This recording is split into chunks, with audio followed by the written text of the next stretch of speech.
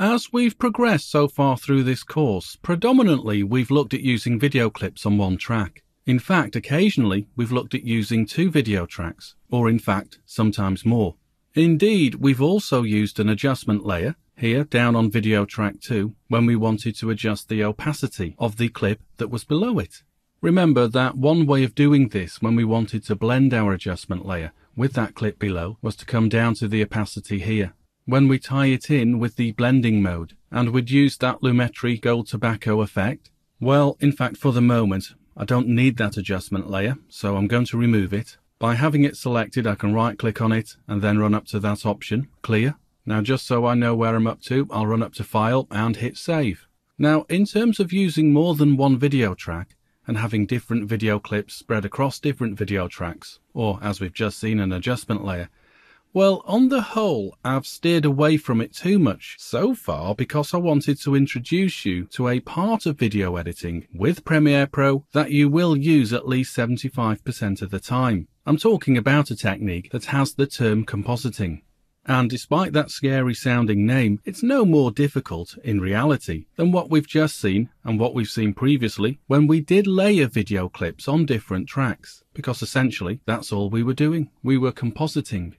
However, all that said, despite me suggesting it's very easy, it is, I'm not saying it isn't, but there is more to it than that though, because we can develop it into a much more advanced state. And we'll use the technique as we progress through this particular chapter when we want to substitute clips on different layers, or when we want to fade or blend between 2 different clips, or even 3, or however many you want, or indeed if we simply want to use blending modes, when we want to merge different types of clip. And as we'll see, we'll also use the technique a lot with video clips. But as we progress, don't be deterred from using images too, still images, photographs. It might be you want a PIP effect, a picture-in-picture effect, with a still or a photograph in the corner, or wherever you prefer, of a long or wide video shot. Well, that photograph could be static on video track 2, whilst the video on video track 1 clearly moves. Or, if you prefer, you can have the photograph move around the screen. You could have it fading. You could have it flipping with a different type of effect, etc., etc. Well, this is all possible when we use the technique of compositing and layering across different video tracks. Now, strictly speaking, when we talk about compositing, when referring to video or photographs or text even, now I know we've not really looked at text yet, but we will progress to that.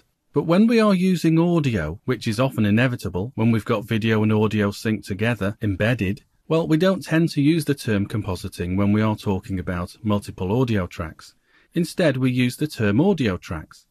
And this is possibly because the multiple layering of audio in a recording studio is known as multitracking. Which reminds me, down on my timeline quite a while ago with the embedded audio here for video track 1, I muted the audio. Now let me just unmute it, or I might forget.